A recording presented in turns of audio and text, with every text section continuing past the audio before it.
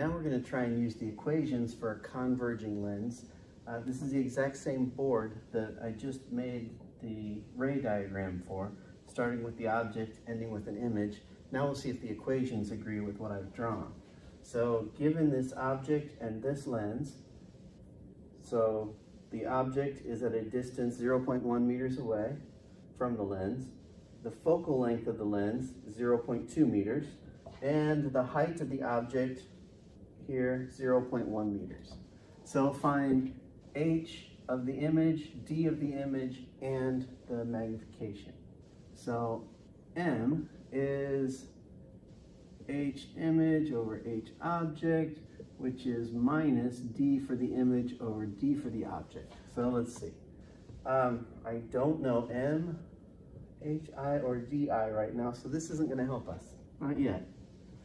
Let's try the other one. 1 over F is 1 over distance to the object plus 1 over distance to the image.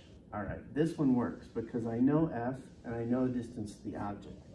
So if I rearrange this, 1 over distance to the image equals 1 over F minus 1 over the distance to the object.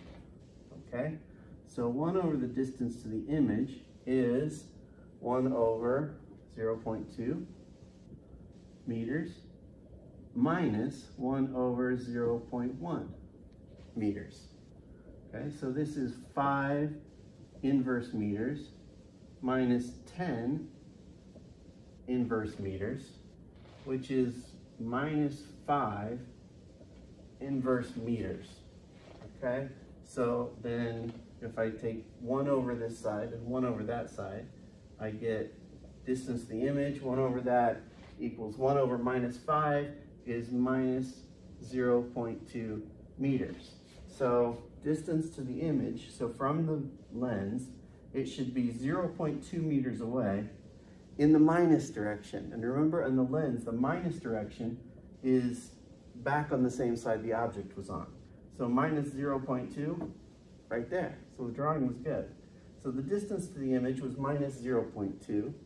Now, I know the distance to the image and the distance to the object. So minus distance to the image is minus 0.2 meters over distance to the object was, where is it? There, 0.1 meters. So that's, let's see, minus and minus cancel. 0.2 over 0.1, this is 2. Magnification is 2, so the object is 2 times as large as the image, and it's a positive number. Magnification is positive, so that means it's enlarged. So that's good too. So the only thing left now is the height of the image. Well, height of the image over height of the object is 2, so I'm running out of space here. Height of the image over height of the object is 2, so that means height of the image is 2 times height of the object, which is 2 times 0.1 meters is 0.2 meters. So, which is what's drawn here.